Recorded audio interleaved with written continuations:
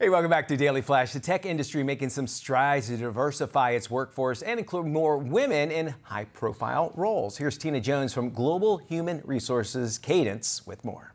At Cadence, we're really proud of the fact that over the last 10 years, we've been able to move the number of women in our technical roles by 50%. We want to take some of those learnings and bring it to market. So we have launched Fem.ai so that we can make a difference in our industry.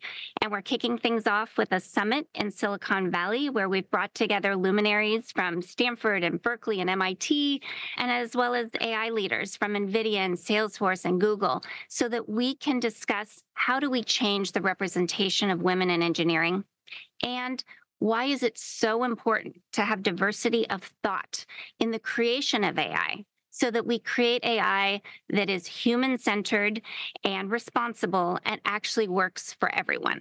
People can go to our website, fem.ai, and I hope they get inspired to join our movement.